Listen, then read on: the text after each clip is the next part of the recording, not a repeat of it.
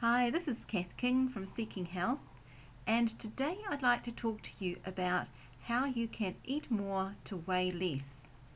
And I know that this sounds like a contradiction, but I promise you it's not.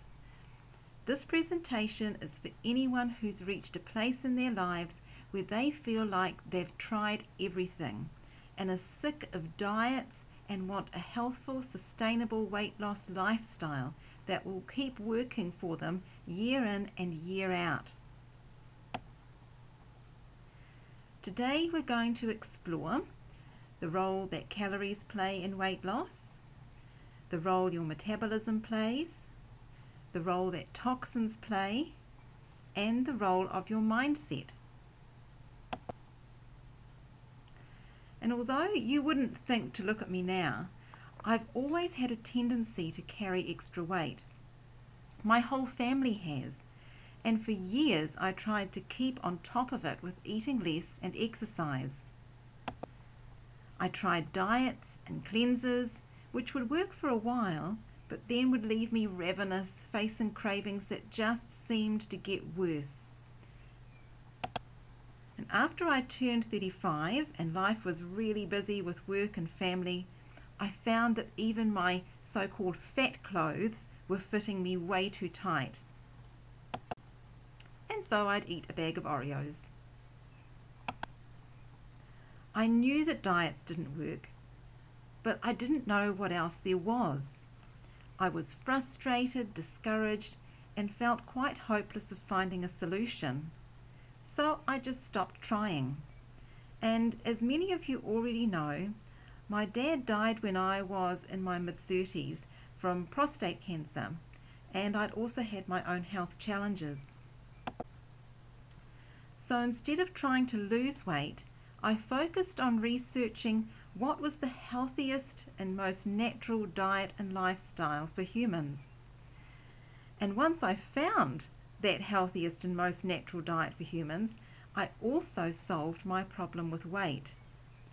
And now I eat as much as I want. I'm never hungry. I absolutely love my food. I have abundant energy. I have perfect health all the time, and I easily maintain a healthy weight and a slim figure. And I love being able to wear anything I want, and I can even borrow my daughter's clothes.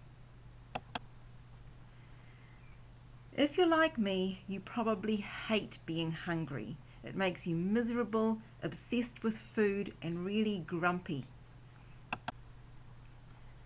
Also, you probably know that being overweight increases your risk of diabetes, heart disease and stroke, cancer, osteoarthritis, high blood pressure, gout, sleep apnea, and brain atrophy, which increases the risk of dementia as you get older.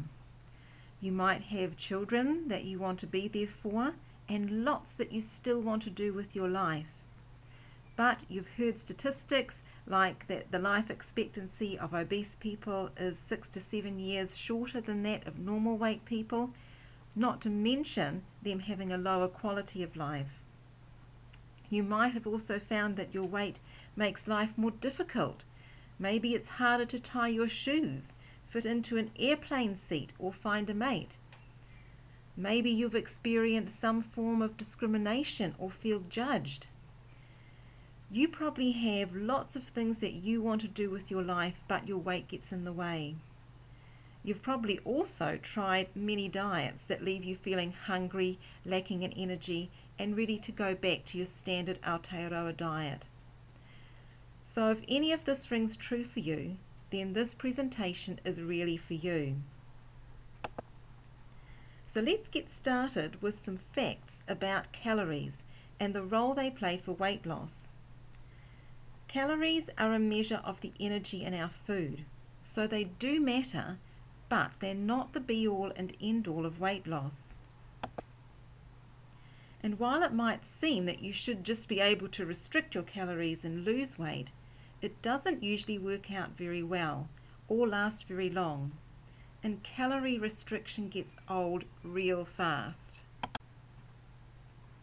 Studies have shown that following initial weight loss on a calorie-restricted diet, the levels of hormones that control hunger change in a way that increases your hunger. So whenever you restrict your calories, your hormones will make you even hungrier. And that's because we're designed so that periods of chronic starvation will trigger a strong protective mechanism to force you to eat as much as you can. Another thing that happens when you restrict calories is that you also restrict the energy that your body runs on, which leads to you feeling tired, low in energy, and lacking in motivation to exercise or to do much of anything.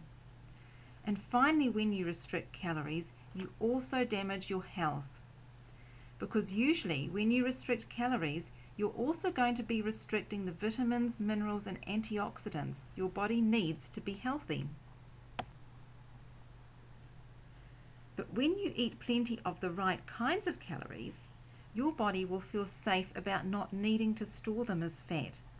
Your hunger hormones will decrease, no protective mechanisms will be activated, and eventually you'll have so much energy that you'll burst out of bed in the morning, fly out the door, skip down the road, and seize the day. Exercise will feel far more appealing. Plus, you'll be getting all the vitamins and minerals you need for optimal health.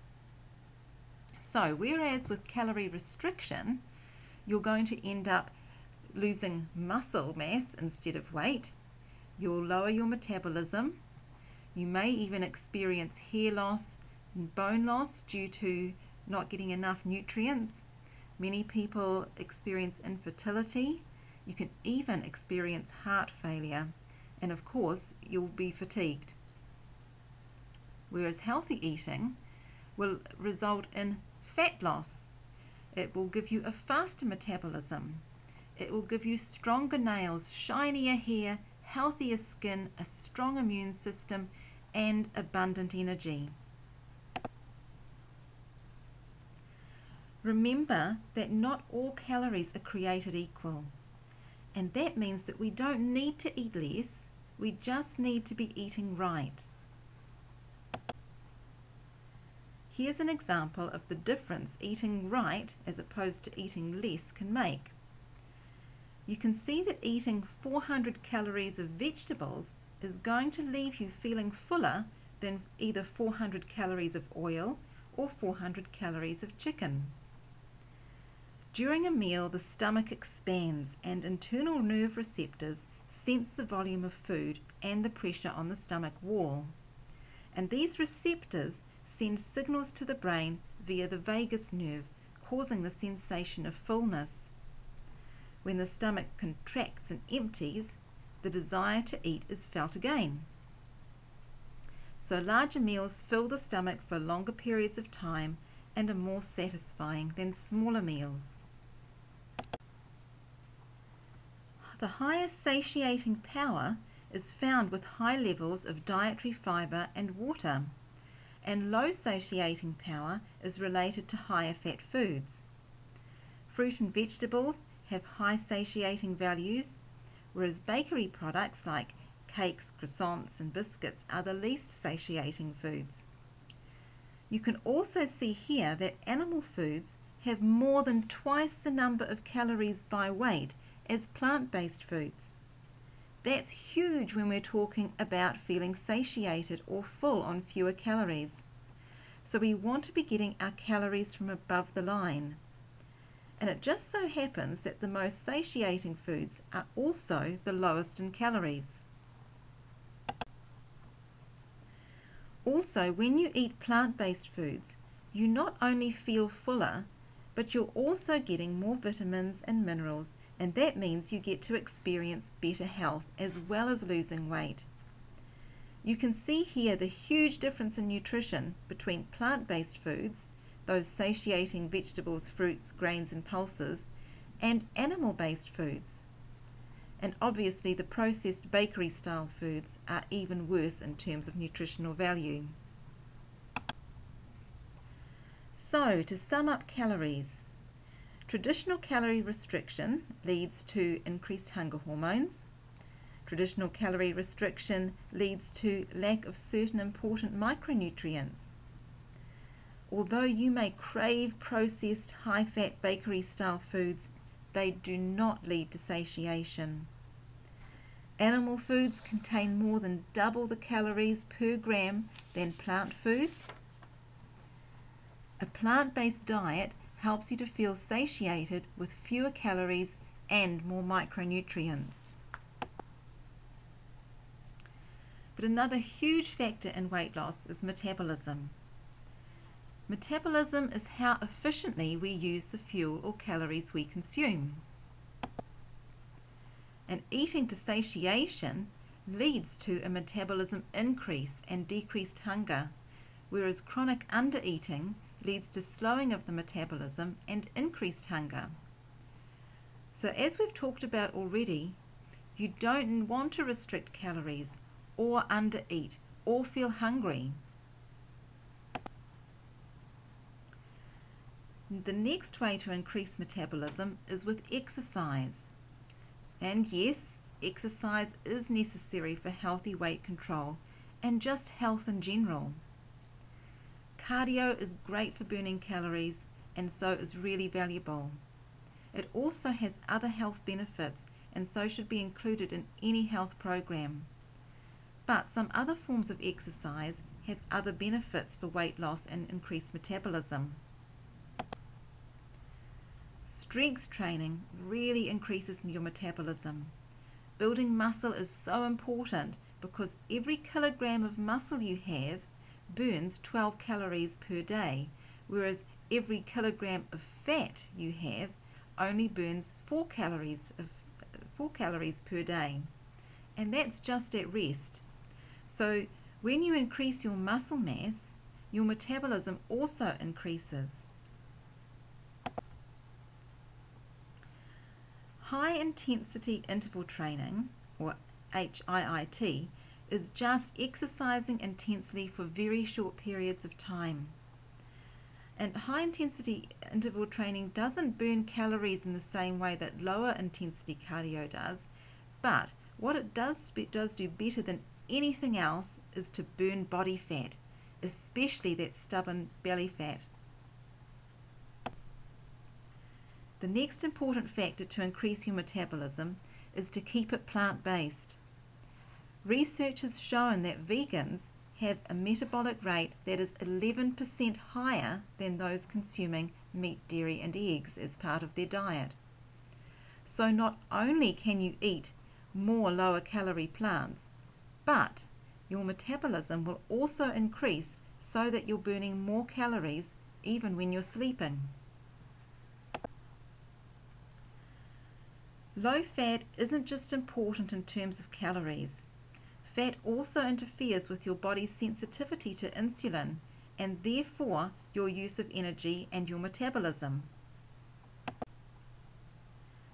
Hydration may surprise you as a method to increase metabolism, but water is actually involved with almost every biological function in the body. So therefore your body's metabolism slows down in a dehydrated state. When your body does not have adequate amounts of water, your calorie burning machines, your muscles, slow down dramatically. Over 70% of your muscle consists of water, so when they're not fully hydrated, their ability to generate energy is severely inhibited. Another important factor to understand is that your body's ability to utilize fat as fuel is also restricted when you're in a dehydrated state. So combine these two factors and you have one slow metabolism.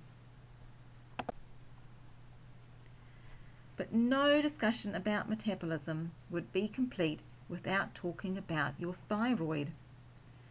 The thyroid's main role in the endocrine system is to regulate your metabolism. Every cell in your body depends on the thyroid to regulate its use of energy. If you struggle with weight, it could be because of low thyroid function. And one of the causes of low thyroid function is toxins, and that's also something we need to consider for weight loss. Toxins impact on our ability to lose weight on a number of fronts. First, environmental toxins mess with our ability to balance blood sugar and metabolize cholesterol.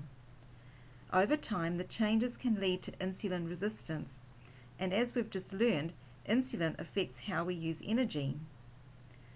Also, our body is very smart, and it knows that if our body is being assaulted by toxins, it needs to protect the organs that are essential for life. So it stuffs the toxins where they'll do the least harm, and that's in the fat cells. And if there's too many toxins, it will also create more fat cells to accommodate them.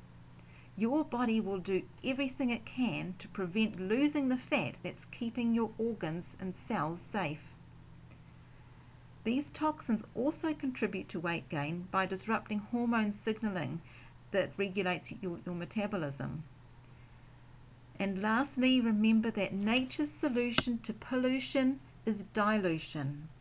So if you have toxins in your body, you will also hold on to a lot of water weight, which can make you look puffier, especially around your face and ankles. So we need to eliminate the toxins that are keeping you fat. And the number one way to do that is to eat lower on the food chain. Because toxins get accumulated the higher up the food chain we actually go. So we're back to talking about eating a plant-based diet, fruits and vegetables. It's really good to try and eat as organically as possible, to grow your own if you can't afford to buy them. Looking at water, which is another way that we can eliminate some toxins, is a really good idea. So filtering your water if you don't have access to really clean water sources. And I guess associated with that are food storage containers. So for instance, if you have to buy your water in plastic bottles, are they BPA free? Next, we need to look at the things that we might be exposed to in terms of our skin, because our skin absorbs everything that we put onto it. So we're looking at personal care products, our makeup and our skincare and our dental care, and we're also looking at the cleaning products that we might be coming into contact with in terms of our skin and in terms of the fumes that we might be breathing. We also need to look at doing a periodic detoxification and just living in a way and eating in a way that helps our body to eliminate toxins in the most efficient way possible. Okay, so now we're going to look at mindset factors for weight loss. There's a huge mind-body connection, and this can be some people's primary reason for their inability to lose weight. Our brains fall into the pleasure trap. We evolved to maximize pleasure and avoid pain with the least effort, which worked really well when all that was available to eat were fruits and vegetables, with the odd bit of meat scavenged here and there. But it doesn't work so well when meat, dairy and eggs are abundant and easily had, or where concentrated processed foods are available.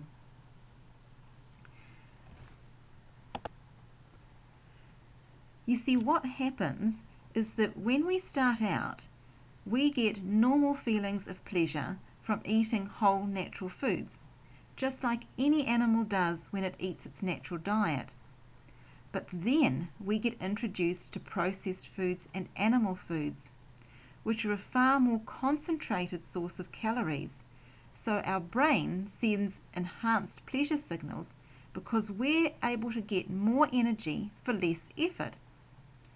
Soon though, we experience neuroadaptation to unnatural foods and go back to experiencing just a normal amount of pleasure from eating them.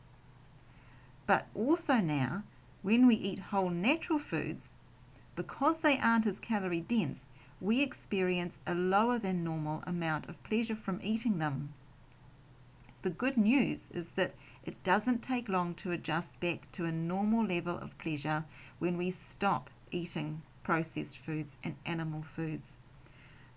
It only takes a couple of weeks to regain a normal amount of pleasure from eating our normal, natural, whole food diet. If you're overweight, it's because your brain has a reason for it. And if you try to force yourself to lose weight through calorie restriction, you're waging war against your brain, and this is a war that you're bound to lose.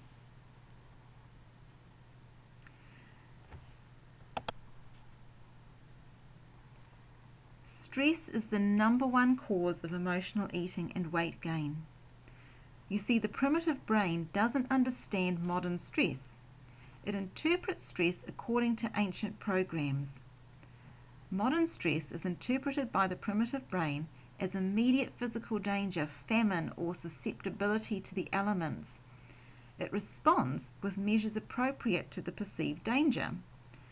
So if your brain interprets stress as potential famine, it will demand that you eat while you can.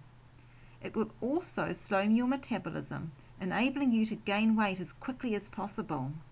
It needs you to be fat, and if you try to be thin, you're setting yourself up for failure. Chronic emotional stress from grief, overwhelm, sadness, fear, anxiety, panic, depression, anger, and frustration are often responsible for not only the cascade of stress hormones that get activated, which can contribute to weight gain, but also can contribute to a need to eat emotionally. And by the way, a thick layer of fat is also a great emotional shield. So, to let the fat go, you may need to deal with the emotions it may be smothering. Finding motivation and creating a really compelling vision is also part of the role mindset plays, as is our conditioning about diet and health and our attachment to our current diet and lifestyle.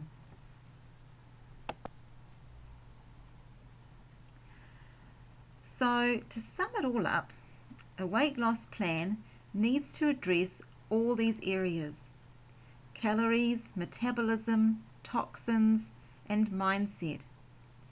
And next week I'll be talking to you about how you can put all these factors together in a very easy, sustainable, effective approach that truly allows you to eat more and feel really satiated with no counting calories or measuring portions, that maximizes your metabolism, reduces toxins, and creates a skinny mindset. And that same approach will also improve your overall health and energy. So not only is this approach the most effective, I think, in achieving and maintaining a healthy weight, it also reduces your risk of diabetes, heart disease, cancer, and normalizes blood pressure. And I'll be offering you a chance to get everything you need to put this approach into practice for the new year for a very special low cost. I truly hope that if weight issues are something you've been struggling with, that I've been able to give you some hope that you can overcome these permanently. So keep an eye out for my email next Wednesday. I really encourage you to watch my next video on this topic, and if you know anyone else who might benefit from this presentation, please share it with them. And until then, have a great week, and I'll see you next Wednesday.